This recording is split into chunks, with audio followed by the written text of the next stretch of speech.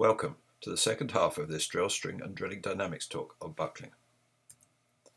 In the first part, we looked at how horizontal, cylindrically confined rods, or drill strings, start to buckle under compression, looking both at stability in the horizontal and vertical directions. If you haven't already watched the first part, it will be needed to understand this second half. In the second half of the presentation, I will talk about how a vertical rod, or drill string, buckles, and then about how a horizontal drill string can be stable in a helically buckled form in a horizontal well. First, vertical buckling.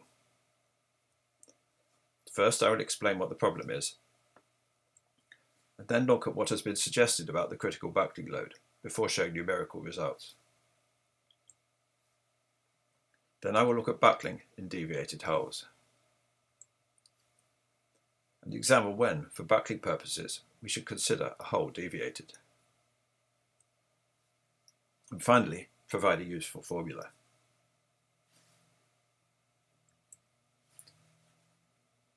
When a drill string hangs in a hole, most of it is in tension. Only the bottom section is in compression. Somewhere close to the bit is the neutral point. The greater the weight on bit, the further back the neutral point. If there is too much weight, then the length under compression will buckle. But what is too much weight? Real drill strings have thick collars at the bottom, because that's the part in compression, and thin drill pipe above, because that's in tension. But to get an understanding of the problem, I'm going to look at the mathematically simpler case of a constant cross-section drill string. This is the equation to use, where F is the weight on bit. Origin of the x-coordinate is at the bit, increasing upwards. As you go up the drill string, it goes from compression to tension. Obviously, this has a solution, y equals 0. What we are looking for is a non-zero solution, as this will indicate a buckling instability. We can non-dimensionalize using the characteristic length L, and convert to a non-dimensional coordinate z that is scaled by L, and origin shifted to the neutral point. This was probably first done by Lubinsky about 1950. What results is an equation for dy by dz, and it's the derivative of a well-known equation, Airy's equation, for which the solution is the derivative of an Airy function. Solving an equation means finding a solution subject to boundary conditions, and we are going to take the drill string as infinitely long, and up at infinity it is hanging freely, which means a pivoting end condition. And then there is a pivoting end condition at a distance zc below the neutral point, where remember z is a coordinate scaled by the normalization distance L. Wang in 1986 showed that for this infinite drill string, zc was just over 1, so problem solved. Except of course real drill strings are not infinite. Other authors, using other approximations, have tended to come up with larger values of zc. So is this infinite limit relevant for real drill strings? There is a hint from the equation that convergence to the limit may be slow. This is the equation. The second term grows with z, so for large absolute values of z, there is an approximation which is to remove the first term, the solution of which is a logarithm, so this hints that convergence may also be logarithmic. Everything so far has been non-dimensional, so what kind of distance is L in the real world? For a tube with a chosen outer radius, the relation between the length L and the outer radius r is given by the formula on the left. For a thin shell, k is 1/2. For a solid rod, it is 1/4. So for real tubes, it will be between 1/4 and 1/2. For tubulars of typical drill pipe dimensions, L is around 20 meters. For collars, about 40 meters. Because of the 1/3 power, there is surprisingly little difference between thin-walled pipe and solid rods. We have the equation, and so, with a computer, we can numerically solve it, and find the critical buckling load versus pipe length. The x-axis is logarithmic in terms of the length L, and as you can see, I was able to calculate for a drill string up to a length of nearly 1 million L, and it is still nearly 10% away from the Wang limit. For typical L, this corresponds to the deepest hole ever drilled, and this is the Earth's radius. This is an entirely empirical formula, which fits pretty well for long drill strings. One caveat. When I was doing this work, I went off in the wrong direction at the start, but was brought back in the right direction after seeing calculations that my friends in the Schlumberger group in Beijing did using IDEAS, the finite element program for looking at drilling statics and dynamics. They use much bigger equations and did not calculate for quite such long drill strings. But for ones where we overlap, this differs by about 4% from their calculations, which is not much, but they should be the same. I never found the source of the discrepancy. Now let's compare the critical buckling loads for a vertical drill string and a horizontal drill string. I'm shifting the origin again for the vertical case to make the equations look similar. The critical load, depending on the drill string length, is between 1.1 times and twice mgl. Now, in a horizontal well, the critical load, the Dawson-Paisley load, depends on the length r, the rolling radius of the pipe in the hole. We can non-dimensionalize using the same length as for the vertical case. The non-dimensionalized rolling radius, r over l, is going to be much less than 1. The horizontal critical buckling load is much bigger than the vertical buckling load, and in these equations, the drill string length barely appears. For any long length, the actual load will only be very slightly above this limit. We can write down the equation to solve for a hole at constant angle. If we ignore the cos theta term, then it is a horizontal approximation. Ignoring the sine theta term, it is a vertical approximation, and we can calculate the critical load for both approximations. An indication of when the real solution is more like the horizontal one than the vertical one will be when the horizontal approximation load equals the vertical approximation load. For 6-inch collars in a 12-inch hole, the ratio L over R is over 200, corresponding to a deviation of 0.4 degrees, so practically vertical. This is all very hand-waving, some real calculations are needed. These are from numerical solutions of the equation shown in blue. This is a transformed version of the deviated equation, and I will show you how this relates to different hole angles on the next slide. What n corresponds to is the ratio of L to the rolling radius r, multiplied by the sine of the hole angle. The normal side force axis is logarithmic. At the left end, n is near 0, so the drill string is vertical. What is plotted is the critical load F minus twice root n, which is 0 on the left edge of this graph. For the different drill string lengths, going from 8 up by factors of 8 to over 262,000, the critical load gradually reduces to the Wang limit, shown as a red cross. As the sine force increases, which is equivalent to the hole angle increasing, all the solutions for different lengths converge onto one line, which asymptotes to about 1.61 at a value of n above 100.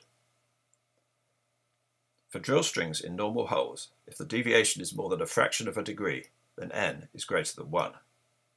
So unless the hole is gun barrel straight and vertical, we could use a formula that is independent of drill string length.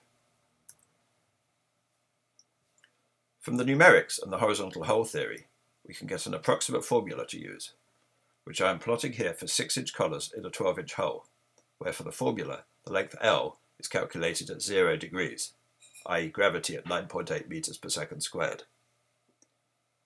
The match is near perfect. The only error is invisible here at below 1 degree, and the amount of error will depend on the length of collars. At this point, I should explain why I am always using collars and not pipe in my examples. In vertical or near vertical wells, the neutral point will be in the BHA, in the collars. If there is a large stiffness contrast between collars and pipe, which there generally is, as the stiffness goes as the radius to the 4th power, the top of the collars looks very much like a free end. So for the purposes of matching the calculations to reality in a near vertical well, we can actually ignore all the drill string above the collars. Let's look at what buckling actually looks like in a near vertical well. In all these plots, the bit is at the origin, and then as the critical buckling load increases with angle, the neutral point is indicated by the red line. All the drill strings are the same length, 20L. For the vertical case, all the deflection is in the same direction, with a maximum just above the neutral point. Already at 0.25 degrees, the neutral point position at critical buckling is almost twice as far up the collars, and just above the neutral point there is a tiny deflection in the opposite direction, but by about 8 lengths above the bit it is virtually undisturbed. As the angle increases, the critical load is also increasing, but the length over which the buckling occurs stays pretty constant at 6 to 8 L, although with the increased load, the wavelength of the buckling curve goes down. Finally, a conclusion, based on a mixture of theory and numerics. If you have an extremely vertical well, the critical buckling load depends on the BHA length and is given by this formula. As soon as you have any deviation, this no longer applies, and you can use instead a formula that depends on deviation and not length. Now, what is perhaps the least well understood topic, helical buckling. Exactly how the drill string transitions into helical buckling is going to be complicated, but perhaps we can study when helically buckled pipe is stable. Going back to the results of the first part of this talk, we know that by 40% above Dawson Paisley, the pipe can lift off the hull, and that if for some reason the pipe is taken to the top of the hull, it will stay there. Numerical simulations show the pipe in a helix wrapped around the inside of the borehole. So can we get there analytically and maybe learn something more? First, I need to recast the equations in terms of angle, not distance. This is the equation for the motion of a uniform circular pipe confined to a cylindrical surface with a rolling radius of r. Ft means tangential force. If the pipe is not constrained to an annulus but can lift off, then there needs to be a normal side force constraint too. Fn is the normal force. Looking at the tangential force equation, it has the linear fourth and second order terms that we have seen before. But in addition, there are nonlinear terms, the first from geometry, and the second from gravity. And then there is the acceleration term in the tangential equation, and the centripetal force term in the normal equation. So the equations we are looking for are tangential force 0, normal force positive.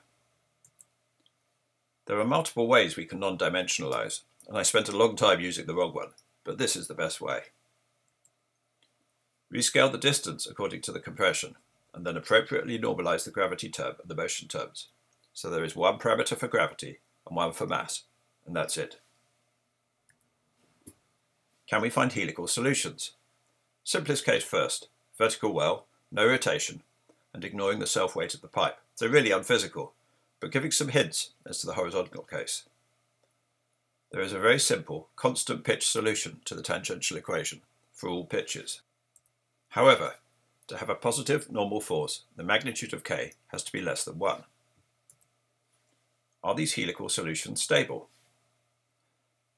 To find out, we can linearize the full equations around a helical solution. They are stable only if k squared is greater than 1/6. It's worth just sitting back and thinking about what these solutions mean physically. We have an infinite cylinder under compression, so that in its unbuckled state it is intrinsically unstable. For a range of pitches, that is from 1/√6 to 1, in a normalization that depends on the square root of the compressive force, a helix of that pitch is a stable configuration. There's nothing to say exactly what pitch within that range the cylinder will end up in, or indeed whether there are other stable configurations. Now a slightly more general situation, still a vertical well, but we allow the angle to change at constant speed. Physically, the rotation of the helix around the hull might be generated by contact friction from the rotating pipe. The added centripetal force means that a helix of greater pitch is a physical solution. Or viewed another way, a helix with the same pitch in physical coordinates, but with a lower compression. That's enough of the simple cases. Now, for a non-vertical well, really a horizontal well, as there is no self-weight. These are the equations, or rather one equation, the tangential force equation, and one constraint. If you multiply through by theta dashed, you can integrate the tangential force equation once to get the next equation. As we might expect, it is for the pitch, theta dashed, squared, as there is no preferred sign to the pitch. Now, we want to find solutions to this equation that look like a helix. Not a constant pitch helix, the effects of gravity won't allow that, but some kind of helix. What do we mean by a helix? It is a solution that is not just periodic along the well, but periodic in theta. If it is periodic in theta, then theta dash squared can be written as a Fourier expansion, and furthermore, it must also be positive, as well as the normal side force being positive for a physical solution. Solutions which are periodic, but not helices, may not have a full Fourier expansion, sinusoidal buckling solutions for instance. They are periodic in the spatial coordinates, but only cover a small range of angles. Looking at the equation to be solved, it is straightforward to see that terms that are order j times theta are also at least order j in the gravity parameter gamma. So we will have an expansion simultaneously in theta and gamma. If we write the pitch squared as k squared plus a correction term, then we can also calculate the other terms in the equation from this.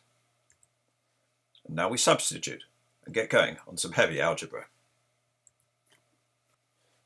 Using formulae for replacing products of trigonometric functions by sums, then this equation results.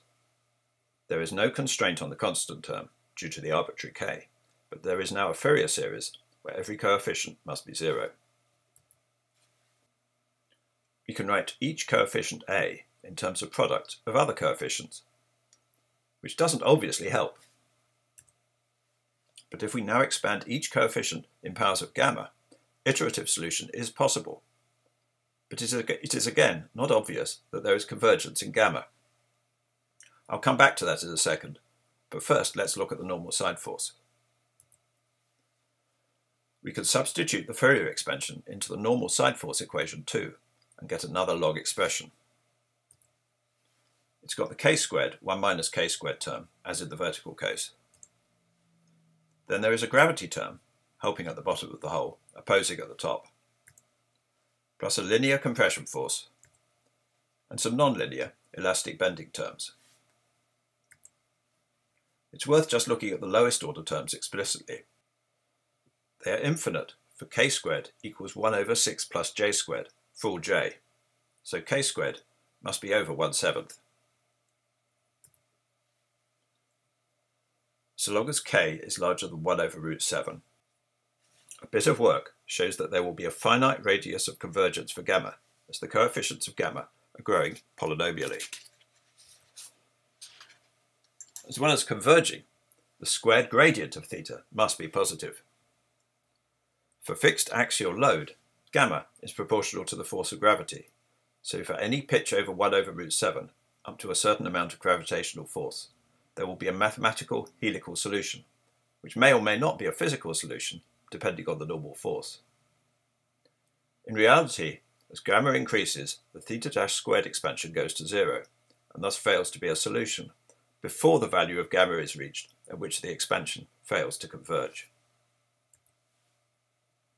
Calculating the range of gamma for which there is a physical solution, that is one with positive normal side force, gives this envelope. The dashed magenta line is at 1/7. On the x-axis is k squared, which is the mean of the pitch squared.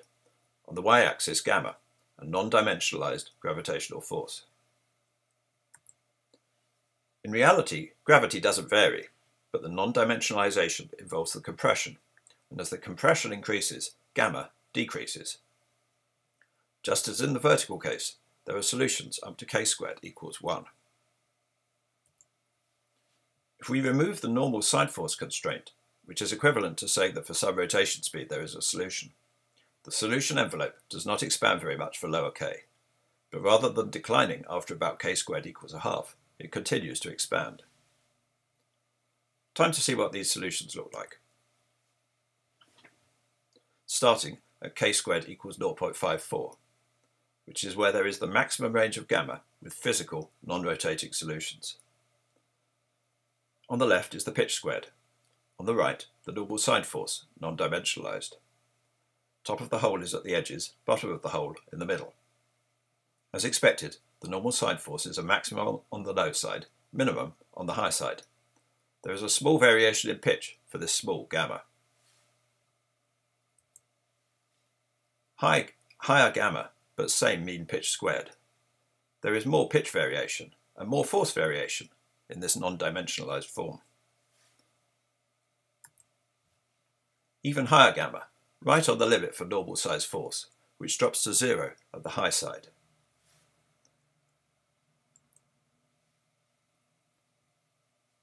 Gamma of 0.4, for which now the normal side force goes negative.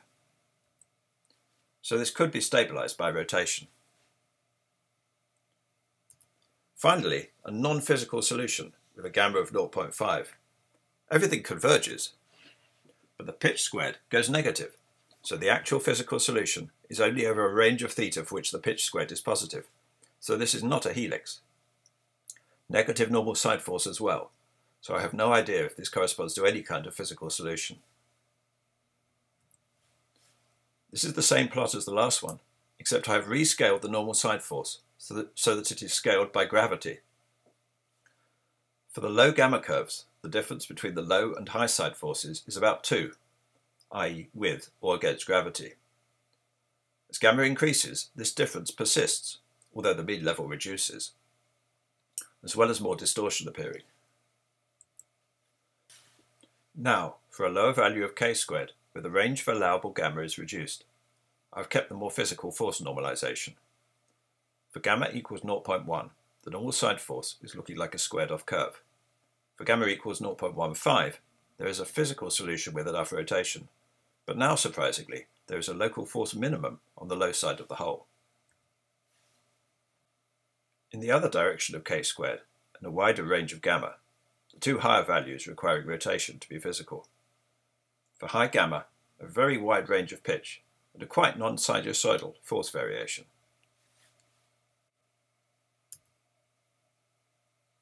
So far, I've just looked at the existence of helical solutions, nothing about how they might arise, or how to get there from sinusoidal buckling.